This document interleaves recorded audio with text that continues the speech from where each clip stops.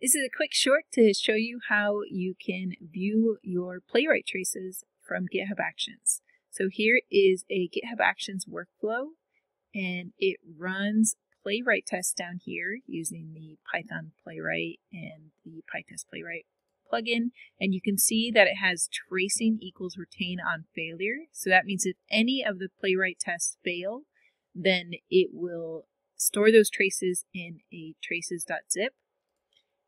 And then this next step here says if the last step failed, then it's going to upload artifacts using the upload artifact action. And it's going to upload the artifacts from test results, that's where Playwright puts it, and to this artifact named Playwright Traces. So I just went and purposely broke the test so I could show this.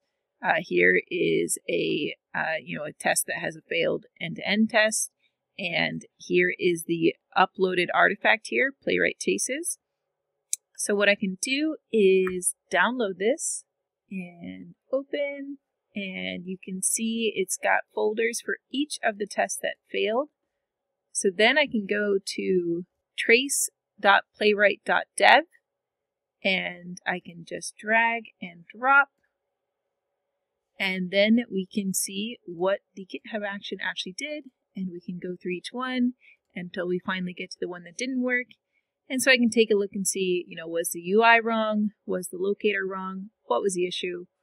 And I can fix it and push the changes, and then my test should pass.